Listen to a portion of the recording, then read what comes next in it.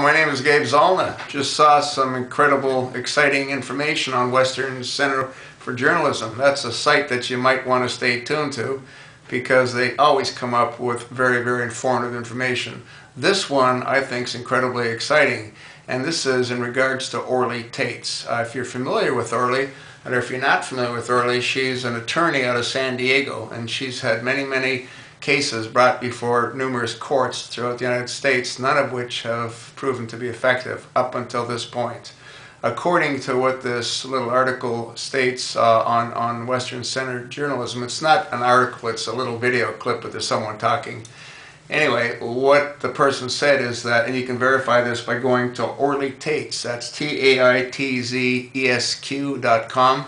She apparently has a court date with the Supreme Court, and they're going to listen to her argument and the evidence that she's prepared and has been able to provide. If you were to go to E-Verify and put in Obama's Social Security number, it would come up that it doesn't belong to him. So Obama couldn't get a job at Baskin-Robbins, let alone, hang around the White House. And I think there's a real good chance if the Supreme Court does listen to the information and if they review the evidence that she has, I think that Obama might have a few issues to deal with.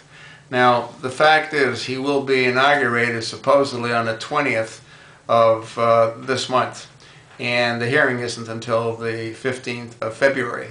But that shouldn't create too much of a problem because in Nixon's case, he was again inaugurated, and then shortly thereafter he had to sort of leave because of Watergate.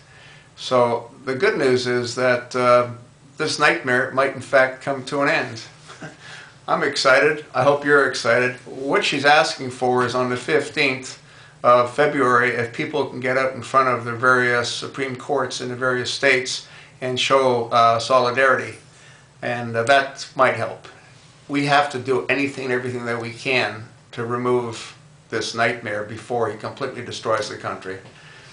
And I can't wait. I mean, this is exciting because if he's proven to be ineligible, guess what? He'll be removed out of the White House. Biden will not become vice president because he was selected by Obama. And anything that Obama did or signed will become mute. That would mean that Speaker Boehner would become president. Wouldn't that be something?